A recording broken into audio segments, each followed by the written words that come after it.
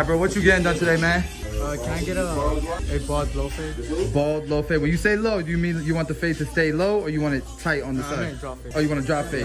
And then what you want on top? I'm not gonna cut the top. Don't touch the top, drop fade. All right, you say you want that design. All right, that's what he wants, guys. He wants the design just like that. All right, let's do it.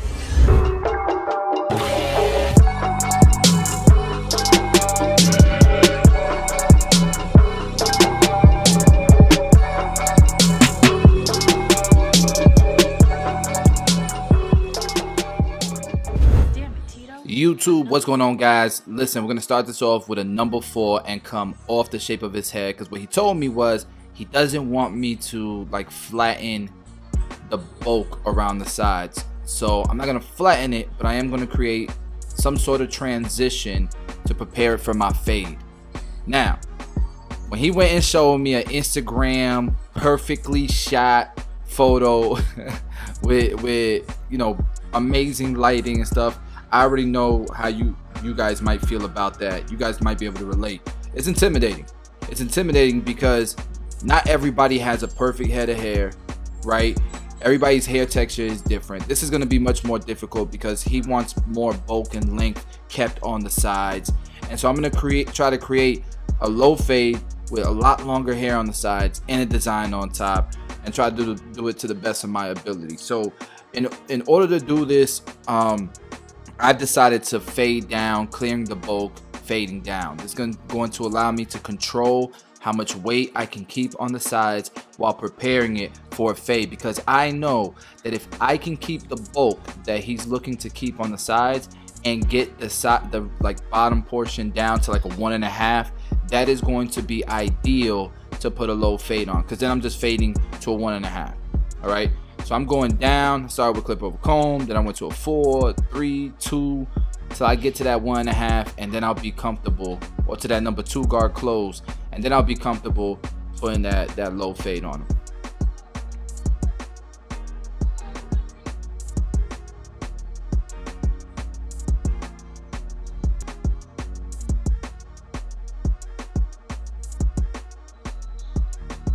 And like, this hair texture is difficult.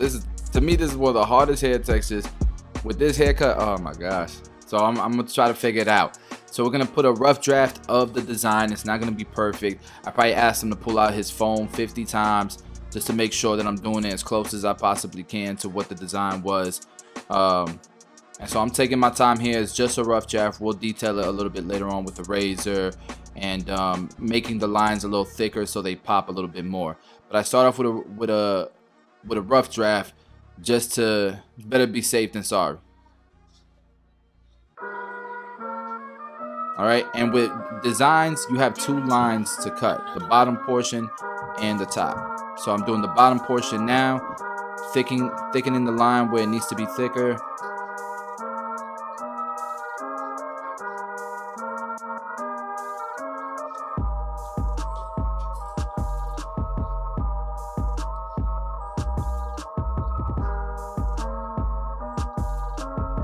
And right away you can tell that his hair is a lot shinier than the person in the picture, so it's not going to look as dark, so it's not going to pop as much. So we're definitely going to do our best to make this cut the best we can. But the design, by doing both sides of the line, is starting to pop a little bit more. So then we're going to lace the fade on there, and let's see what we can do with this. All right, so now we are at a 1.5 guard, perfect. We have a nice foundation, a nice base to implement that low drop fade that he's looking to get.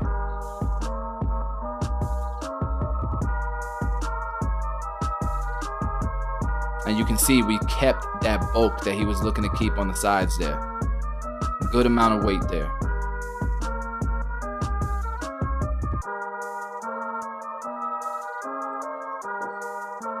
Oh, and guys, special announcement to you guys. If you didn't know, my cousin Tito Beats has now created a website where you can subscribe to his site and you'll get 5 copyright free, royalty free beats every single month delivered to you for a small subscription.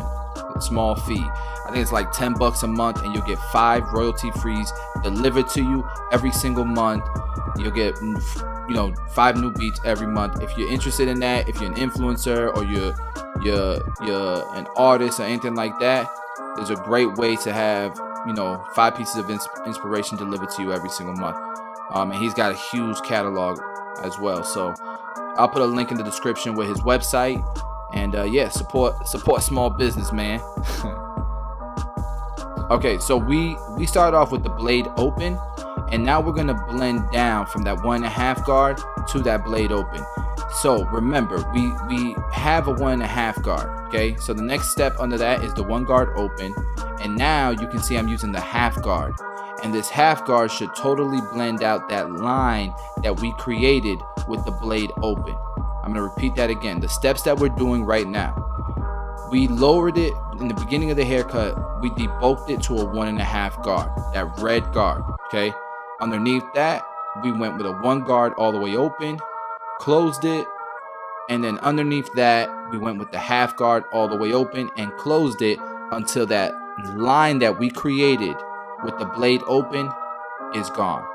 And then at this point, we're taking that blade all the way open again and closing it little by little until it's all the way closed.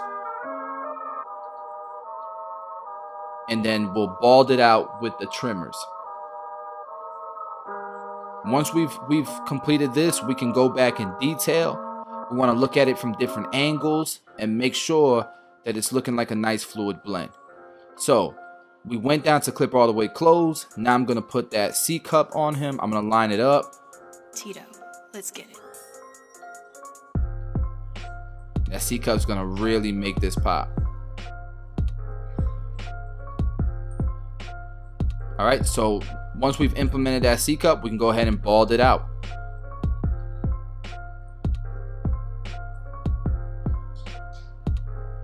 This is just a safe way, a safe strategy to cut somebody up who you know is going to be difficult, but you want to give them the blurriest drop fade you can. You know what I'm saying? This is a safe way to do it, especially since it's the first time I cut his hair. And look at his hair. I haven't even cut the top, and look at how the cowlick is sticking out.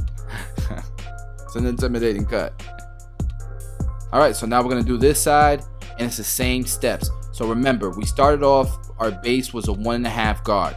Underneath that, we are using the 1 guard all the way open, as you can see, closing it little by little and preparing it so that we can grab the half guard and work beneath that. So again, here's the black guard, now here's the green guard, and we're working underneath that. It's all the way open, and we'll close it as needed. You can see the blend is starting to come. You're starting to see some transition, some gradients here.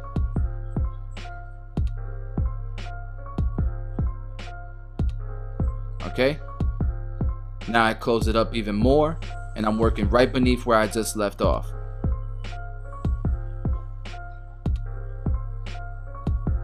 On top of that, he has that famous indent at his neck. You know what I'm saying? That makes it even harder. Kids have it really bad, but he still has it. That doesn't make it any easier for a drop fade. All right. So I jumped back to my 1 guard just to detail a little bit more above where I just left off with that half guard.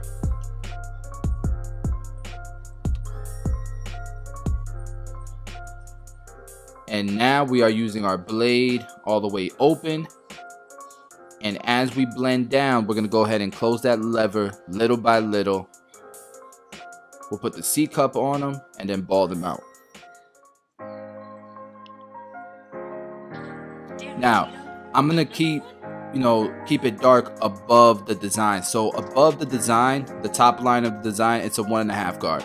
Below it is where most of the fade is gonna be, just so that, because you don't want to go above the top line of the design and then you destroy the design, because it's not as, there's no contrast, it doesn't pop as much. So the bald area needs to be below the design. And that bottom line, you want to try to keep dark as well.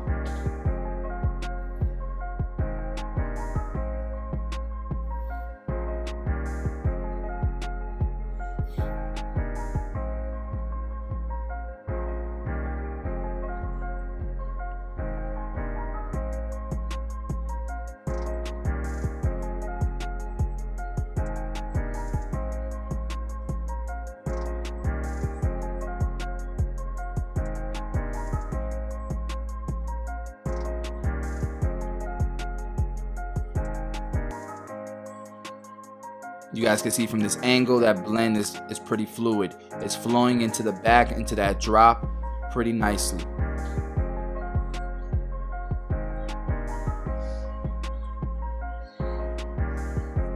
This is why cutting at angles definitely helps.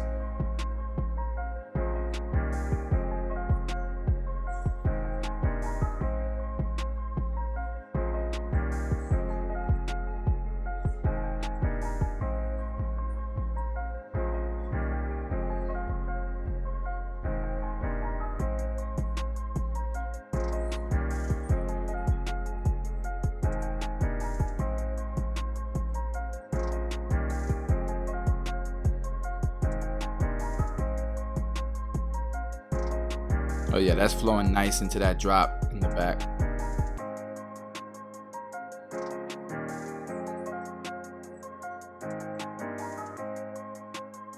Alright, at this point we're all the way closed. And the next step is to line up that C cup and bald out the bottom with the trimmers.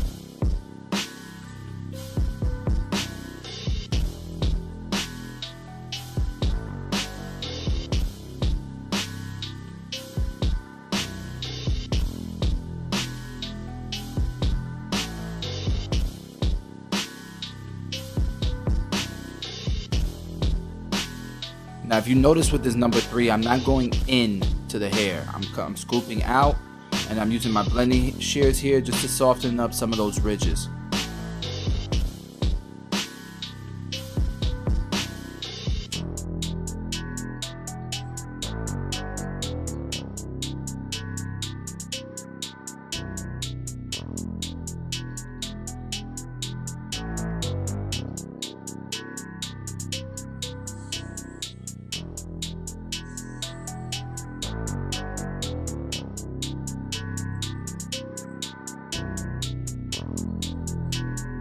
All right, and now I'm going back and detailing different lighting, different angles, different clippers. just trying to get it to as decent a blend as I can get it. All right, and so in order for me to get anywhere near what that picture he showed me was, we are going to enhance it, get those lines to pop, and make the design stand out a little bit more.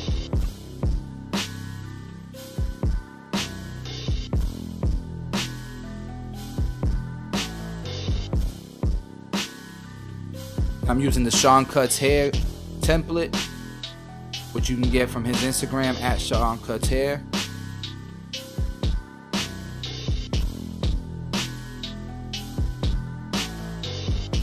And when I spray, I'm using the overspray, guys.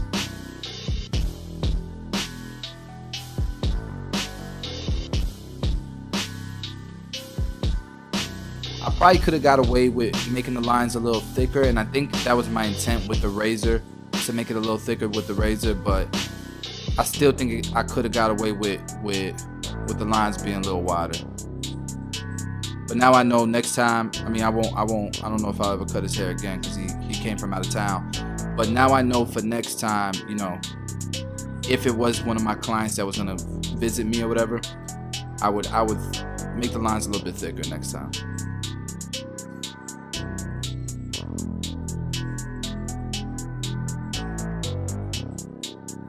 Alright, and now we're gonna go ahead and put some 245 clay in his hair, which he immediately asked me what I used. This is the best, to me, this is the best style for him, especially since, you know, his hair is crazy. It allows his hair to be his hair, be itself, while looking groomed, right?